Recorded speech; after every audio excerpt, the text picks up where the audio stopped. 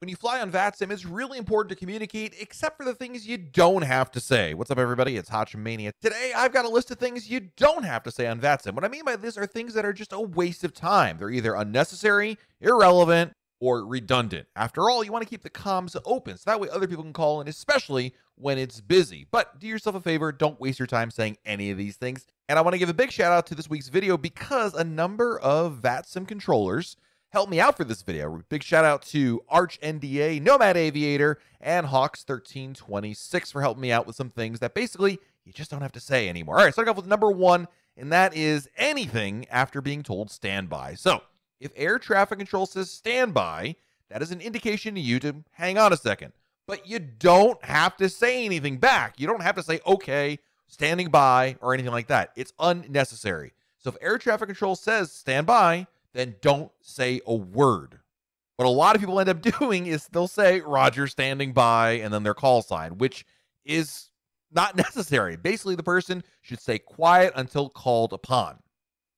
Next up are the winds on takeoff. When you get clearance to take off from a runway, all you have to say is the runway you're taking off from and you're clear to take off with your call sign. You don't have to read back any of the winds or any other weather data they're giving you. That's for your information, but you don't need to read any of that back. So all you need to say is clear for takeoff runway 24 and then your call sign. Then there's the meme of with you. All right, so someone's checking in with air traffic control and they say with you. Today, Cargo 1425 heavy with the flight level 100 to flight level 1. The phrase with you is unnecessary.